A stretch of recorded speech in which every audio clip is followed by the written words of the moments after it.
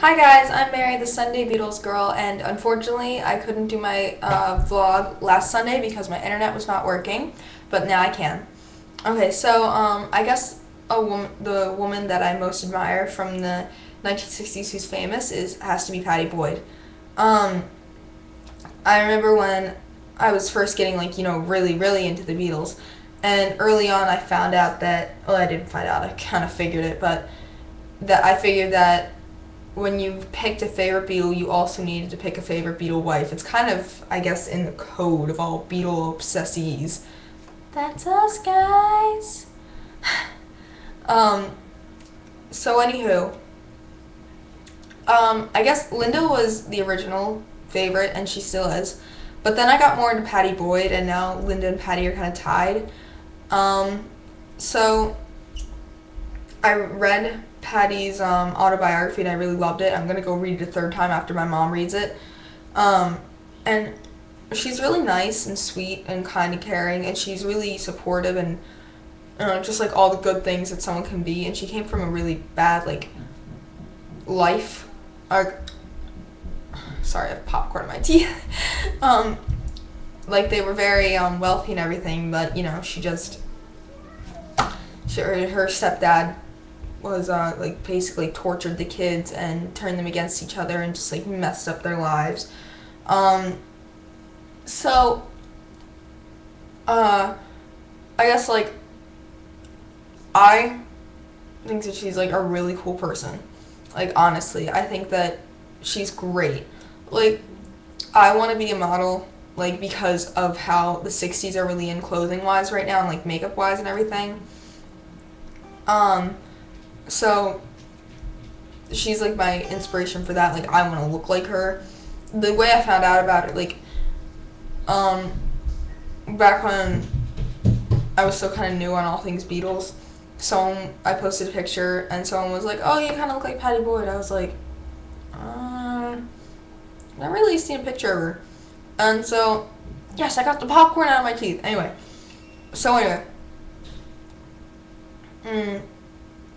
I looked up a picture of her and I was like, "Oh my god, I don't look anything like you, but my god, you're gorgeous."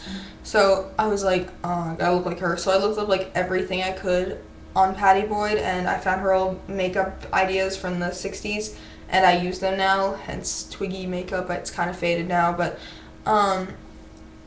so I base my whole style off of Pattie Boyd. And I think it's funny because I think that she had a great sense of style, but she's not credited as one of the style queens of the 60s. Or at least when she is, it's not really they just mention one thing about what she wore, I don't know, the beret that she wore in the interview about she and George getting married. Excuse me. So yeah. So I think that people should here. No, I think I already said something like that. My Facebook's running slow, but I'm gonna see. Yeah, I'm not gonna be able to get to that. But, so, I don't really know where to go with the rest of this, but anyway, I think Pattie Boyd is amazing. I really admire her for her life, and, not her life, but, how she got through her life. I, really admire how she is still strong, how she still talks fondly of George and sometimes of Eric Clapton. I think that's really nice. Honestly, I wouldn't be able to speak to, maybe to George, but not to Eric Clapton. I wouldn't be able to say a thing about him without being throwing chairs against walls and being ah. Yeah, exactly, just that face, ah. And so much popcorn in my teeth. Yeah. So that's basically my who I admire thing for this week. And I figured since I was talking about Pattie, I'd play a George song on guitar. So here we go. I'm gonna be playing Long, Long, Long. It's on the White Album. 1968. Good song. Written. Words and music are both by George. Okay.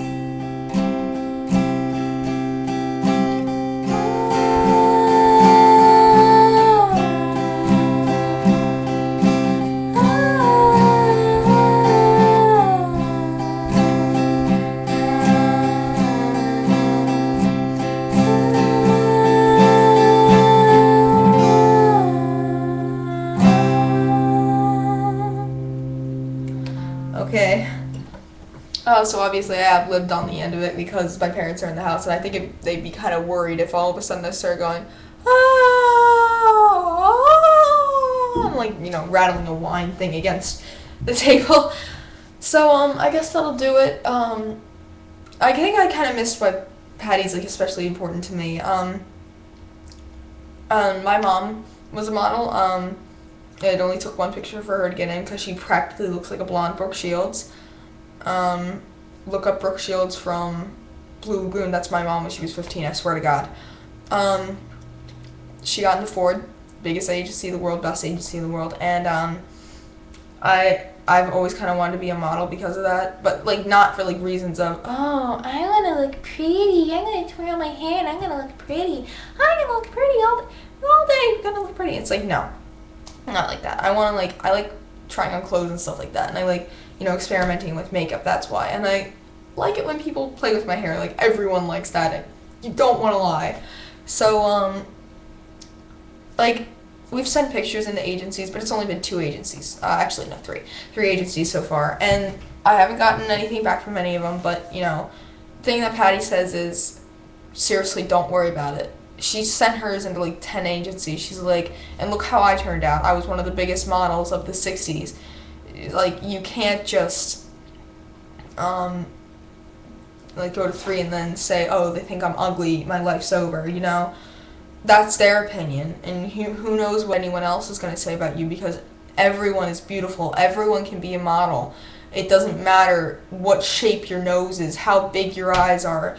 If you're, let me see, you're like this, my eyebrows are arched, but I don't think that has to do with anything. Your eyebrows are perfectly arched. If you have a nice widow's peak or no widow's peak like I have, it doesn't really matter at all. Anyone can be a model. Everyone's gorgeous. The human race is we're all just gorgeous. Okay, that's it. I hate the word ugly. I hate it when people call other people ugly. Because really, it's like, okay, well, you're going to go call someone ugly. What's going to happen when someone turns around and calls you ugly?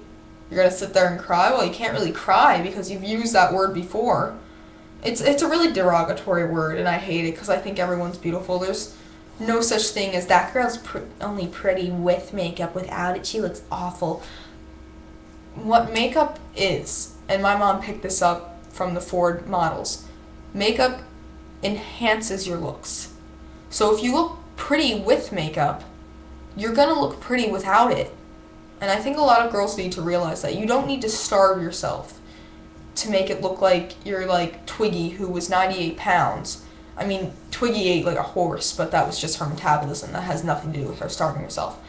But you can't eat like rah, rah, rah, rah, rah. Stuff like that. Just stay healthy, stay beautiful as everyone is. Peace and love, as Ringo says. Ooh, peace and love, peace and love. This video is kind of getting long. I feel like you guys would have lost interest by this point. So I guess that's my main point. Like, Pattie's a very inspirational person. She tells everyone that they're beautiful. And I agree with that. Everyone should know that they are beautiful.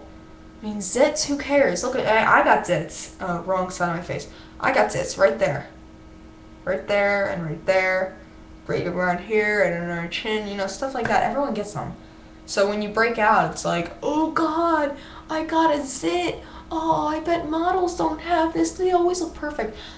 Pictures of models are airbrushed within an inch of their lives. I mean, for Christ's sake, some people really think that their skin is flawless and sparkly, like Edward Cullen, and they just get no zits. You know what they do? They put toothpaste on them. Goddamn toothpaste. Sorry. Goddamn toothpaste, yeah. So I guess that's pretty much the end of my video. Okay, Beatles are amazing. I love them all. John's my favorite. Peace and love to everybody. Jello shots all around, as Danny Harrison once said. Bye, guys.